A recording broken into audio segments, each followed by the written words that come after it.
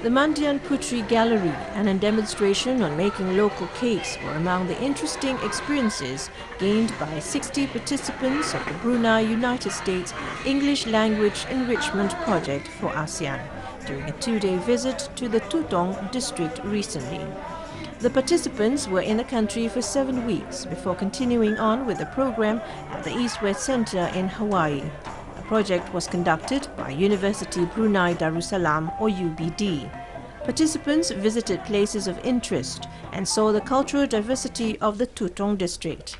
They included the One Village, One Product gallery that showcases the cultural heritage and village products, as well as demonstrations on making kueh rangin and handicraft using recycled paper.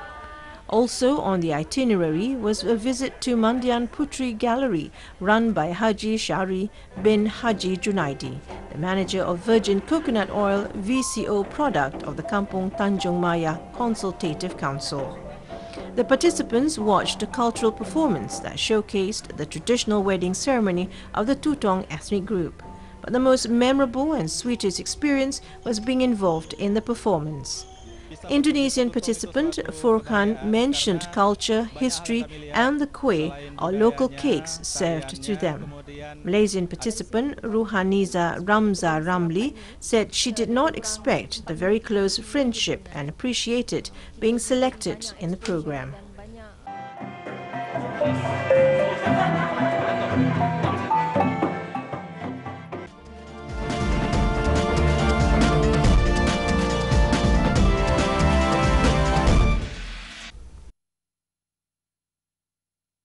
One of the most visited tourist destinations in Southeast Asia is the Philippines. You can find a wide range of destinations to choose from. Each has its own beauty and idea, definitely a must-visit place. In the city of Tagum in Davao del Norte, a night market was offered by the local government. Although the idea is not new, many tourists are still buying a great deal of products. This was made not only to boost the tourism, but also to help the street vendors. Just like any other night market, a great number of products can be seen and bought here. Therefore, if you visit the Tagum city, make sure to visit the night market.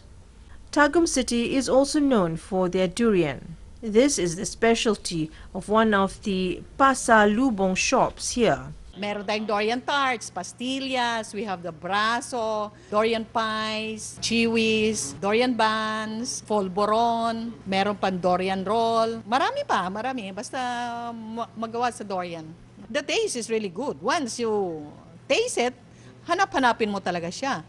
Kaya nga, our rule now is every time meron kaming mga bisita coming from Manila, hindi sila pwedeng makauwi pag hindi sila makakain ng durian. It's a nice experience, no? An adventure.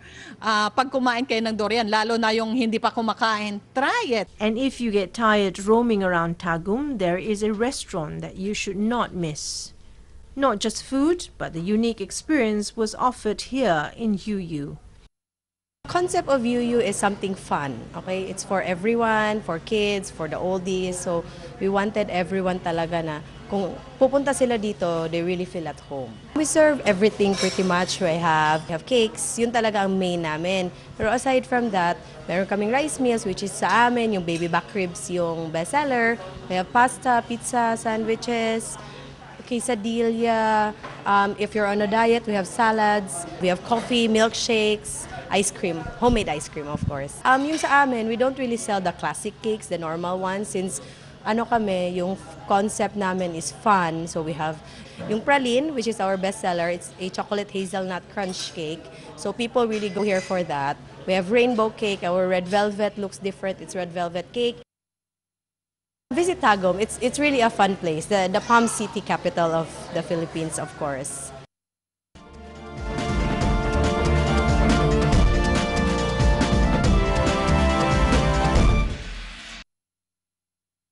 In line with the World Alzheimer's Week, Tan Tock Seng Hospital announced its geriatric integrated network for dementia. Under the network, the hospital will collaborate with GPS from November to better address the needs of caregivers and patients with dementia.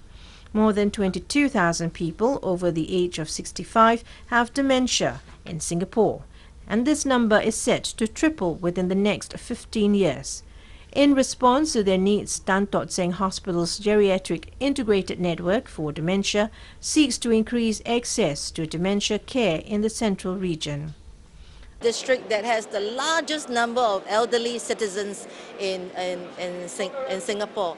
We have more than 300,000 who are a lot older than 50, And so it's very critical for us, in fact, for the Central Singapore CDC to work with the network to ensure that services like these that are progressive, that are important, that are meaningful, that move at a time are available. People know about them. People can have access to them. The hospital announced during its World Alzheimer's Week event that it has been working with home care providers since May and will collaborate with general practitioners from November. The network began as a partnership with national healthcare group Polyclinics in 2012. Under this system, suitable patients from Tan Tock Seng Hospital are discharged to polyclinics or home care providers. They are then cared for by doctors, social workers and psychologists from these institutions. Elderly with a lot of medical problems, and also you suspect that there might be already moderate dementia, can be seen in the primary care setting or even in the home care setting where it's more appropriate. In that way, we can actually serve more patients in the appropriate sites. If they need more specialist care, they can actually just come straight back to us. And because of this care and we have capacity, then they are able to actually seek treatment earlier and earlier as compared to previously where it's very fragmented and skewed care. Some 300 patients have been discharged to 9 polyclinics for continued care. And interim results of a study showed promising results with fewer hospital visits for patients and less stress among caregivers.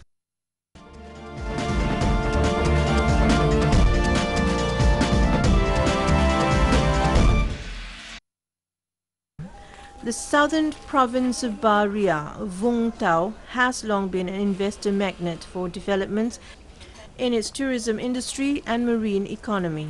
Due to the province's preferential policies toward overseas Vietnamese investors, Bahria, Vung Tau has become Vietnam's leading city in investment from this group. It was over 20 years ago when Anoa Dusol Peran, a Vietnamese French woman, first set foot on Long Hai Beach. She quickly recognized the area's great potential for tourism. In 1997, she invested 50 billion Vietnamese dong in a beachfront resort. Unfortunately, a massive storm destroyed the resort in its entirety in 2006. Soon after, it had begun making a steady profit. Anoa did not look away from the region, however, and she invested in a 4-star mansion complex. Nguyen Ngoc Mai, Board of Directors, Vabis Hong Lam International Vocational College, said skilled laborers are crucial for the development of a nation, especially in sectors that require the application of high technology. Skilled laborers will become the driving force in the industrialization of Vietnam. Realizing the increasing investment flow from overseas Vietnamese, the province's authorities have set preferential policies for this sector of investors. For instance, local leaders often keep overseas Vietnamese up to date about their plans and directives for the development of key industries and infrastructure. Lee Thi Tan Tien, Acting Director, Foreign Affairs Department, Bahria Vung Tau Province, said the province is working to boost its tourism, seaports and logistics sectors. Recently, overseas Vietnamese who have invested in these sectors have witnessed a high return on their investments. They can see that the business relationship between overseas Vietnamese investors and local authorities is proving to be highly lucrative. In Bahria Vung Tau, there are currently more than 100 businesses owned by overseas Vietnamese investing in local projects with a total capital of $6.8 million. This has made the province the leading locality nationwide in attracting investment from overseas Vietnamese. Bahria Vung Tau's industries with the highest foreign investments, including tourism, petrol services, trade, real estate and education.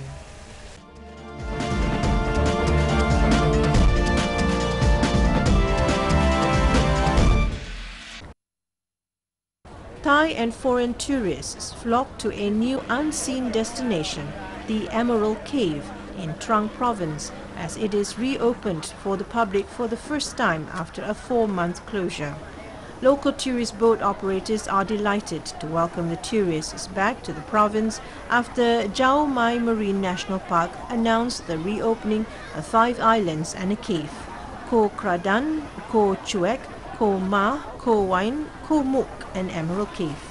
From June 1st to September 30th every year, most marine national parks in the Andaman Sea are closed to allow young marine lives to grow and marine plants to recuperate. The reopening of these tourist destinations spurred the local economy as tour guides, hotels and boat operators are back to their normal businesses. The Emerald Cave is one of the unseen sights of Thailand, frequently visited by tourists from both Thailand and overseas.